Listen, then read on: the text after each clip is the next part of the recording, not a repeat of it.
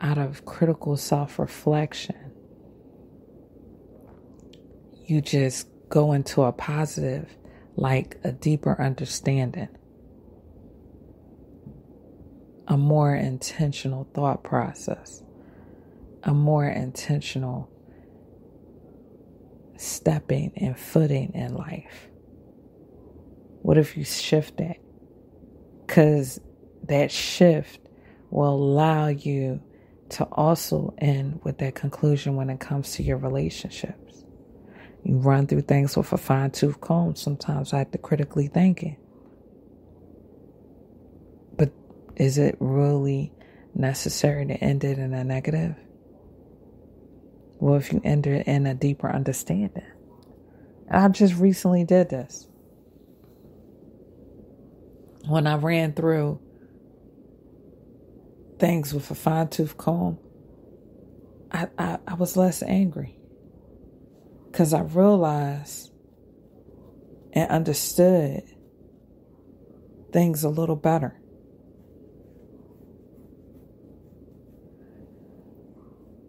And if you don't know how to critically self-reflect, that's fine. Life always has a moment to learn from, more time to grow from, more space to evolve. So, if you gotta listen to this podcast again and again, it's not bad. Part of critical reflection, some questions that you can ask yourself are, what am I thinking and feeling? What am I thinking and feeling? Why am I thinking and feeling this way? Why am I thinking and feeling this way? How am I communicating? Am I assertive, aggressive, passive? How am I communicating? How are my inner thoughts and feelings affecting my communication behavior? Is it affecting my tone, my delivery, the timing?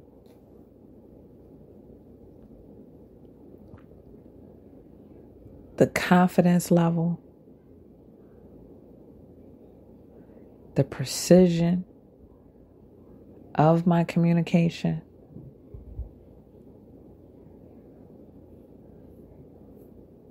The scattered thoughts? How? And then lastly, how can I improve my thoughts, feelings, and communication behavior? How can I improve it? Critical self-reflection. And it's not ending things in a bad way all the time. And we got to get out of that habit. Because from that habit of always critical self-reflection, while we tearing ourselves down, it becomes even more easier to tear people down. There's a strong theory that people that walk around tearing down everybody is because they done tore down initially themselves. And the battle that you think they're fighting with other people is the battle that they're really fighting. The biggest fight is with themselves. Not being comfortable to accept their shortcomings, their hang-ups, all that they're not, along with all that they are. Being self-aware. And during this time where some of us don't have no jobs, or some of us are at home, or some of us are separated from social activities, this is the time. This is the time to build your self-awareness, to grow in your self-awareness, to start making it a habit of stepping out and understanding Why? The why. The why.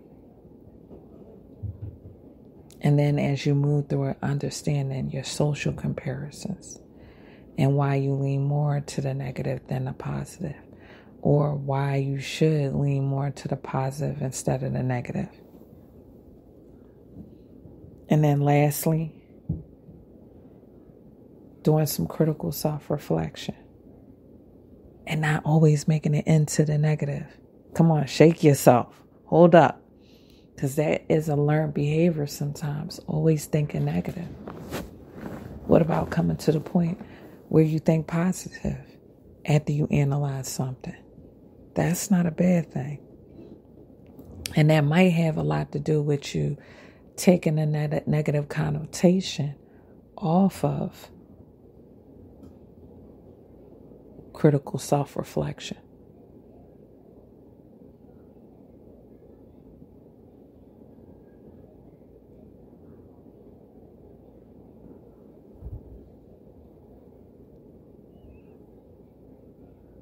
This right here,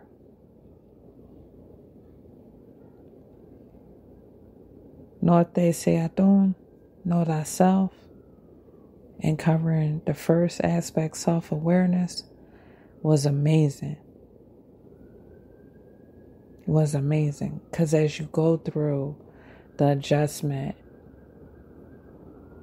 of this world with COVID being a part of it, you learn maybe even a new part of you, or a part of you that was there, but now through this situation it hiding, or it taken away from you.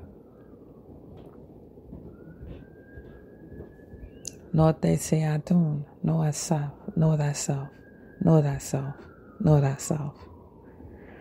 This concludes the first part of the series. I hope you are challenged to step out of you to learn you and be a third person narrating an internal assessment of you.